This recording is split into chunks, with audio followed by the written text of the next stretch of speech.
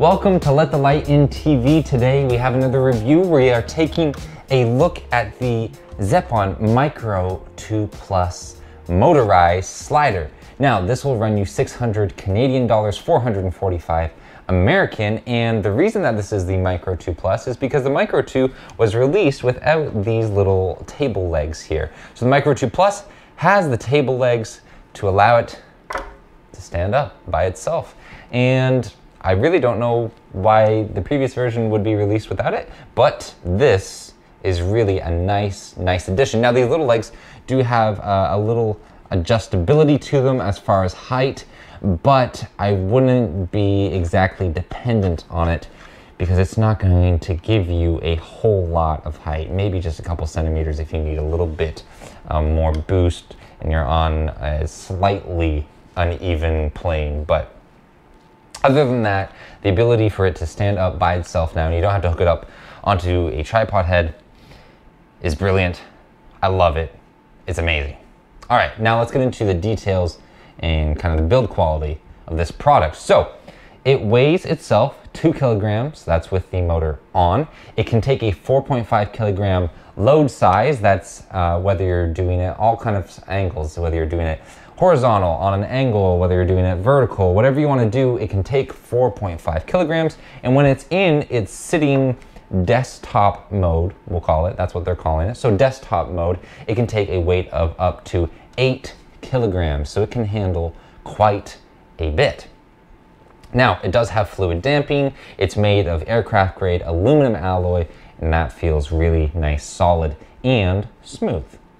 Now, it can do manual or motorized operation. We'll get to manual a little bit later, and we'll talk about motorized for now.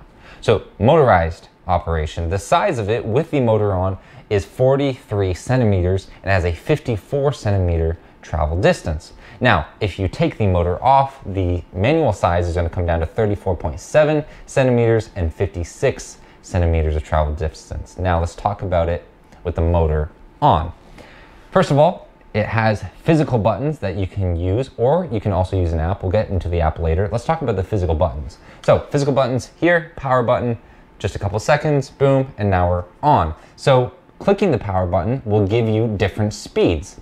These speeds are only related to the use of the physical buttons on the device. The speed that is being shown here on the light has no meaning at all if you're using the app. So just to clarify, only with the buttons. So you have two buttons, two directional buttons on the top. A double tap sends the slider moving all by itself, and double tap to cancel. And you'll notice here, I'll do it again, it does come to a nice, slow, smooth stop. So double tap, there we go. If you just hold it, then it is going as long as you hold it. You release the hold and the movement comes once again to a nice, smooth completion. There you go. Now, let's talk about the app. Just a second, let's switch the camera here so we can take a better look. All right, let's talk about the app. It is Bluetooth connectivity. We have our Zeapon Lab app here. Our slider is already connected, so we're gonna hit done, and we are now into the user interface. How do you move the slider? Well, it's pretty simple. You just move the joystick right here. Now, you can see the sensitivity of the joystick is in relation to the speed of the slider. So if we move it just a little, it goes slower, and if we move it all the way, then it goes a whole lot quicker. Now, you can set different waypoints on here. I've already set them up here. So we have waypoint A. Now you'll note we have a total speed section. The total speed section is only when you're moving between waypoints, not when you're moving with the joystick. Remember, the joystick is sensitive, so our total speed is at 13%. You can see I can blast it right now, and if I move it all the way up to 100%, then again, I can move it really quite quickly, and it's not, the speed hasn't changed at all. The speed is only when you're moving in between the waypoints. So we have 3 different waypoints here. If we want to loop and have continuous motion, then that is the button right there that is going to loop our motion. We can now hit play, and our slider is moving at 100% speed. If we want to vary the speed, then we come down here and we use our speed slider, and now it's only moving at 23% 50% speed. So our speed slider is only when moving in between waypoints. It does not affect the joystick at all. That's the little kind of pernickety thing, number one. Number two, we have waypoint B up here. If I want to go in and adjust these waypoints and get rid of waypoint B, I cannot come in and click here on waypoint B. What I have to do is I have to clear our last waypoint, our very end waypoint, and start and go backwards. So I can clear waypoint C, there it is, and now it's gone, and then now I can work on waypoint B. So if you had, 5 different waypoints and wanted to adjust C, you have to work all the way back, reset it, and then come forward again. What was actually not clear to me is that it's the last one that has to be cleared first. I figured that out after a little bit, but overall it does give you a good tutorial on how to use it, and so I am quite pleased with the app. There are different modes available to you. Our modes are down here, and so we were in video mode. There's also intelligent time lapse, so this is going to give you some suggestions on the time lapse. Of course, you need to hook up your camera using the shutter control port that is available on here. And so you have intelligent time lapse that's going to give you kind of preset modes, and there's also customized time lapse where you can play around and adjust everything. There is stop motion if you want to go ahead and do that. And then these are, the next couple settings are specific to kind of Zeapon additions to the slider. So if you don't have the Zeapon head, you're not going to be able to use these modes. And what they are is panorama mode and matrix mode. So I cannot use them because I do not have that attachment. And then finally, we have camera mode, but of course, we don't have our trigger hooked up. So that is the app. Overall, very easy to use. I like it. It's generally quite clear. You just have to figure out those couple of things, but after that, it's wonderful to use. All right, let's continue talking about the device. The motor is really quite quiet. They have it rated at 39 decibels. Now, if you're going to do some macro stuff and you're going to locally record audio kind of just in front of the device, then probably the motor is going to interfere with the audio you're capturing. But if your audio source is further out, let's say 2 meters away, then at that point I wouldn't worry about the motor interfering with you capturing your audio. So overall, depending on what you're doing, really not something that you're going to have to worry about a whole lot. Other than that, the batteries are a Sony L series battery, so it accepts the F750, the 970, and the 550 series battery.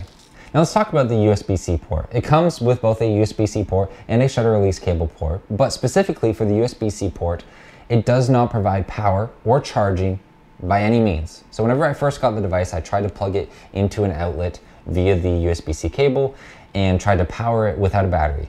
It would not do it. If you have a battery attached to the motor, then it's not going to provide power either. It is only for firmware upgrades, which kind of I find disappointing because I would like to just leave a battery kind of permanently on the device and just plug it in and charge it.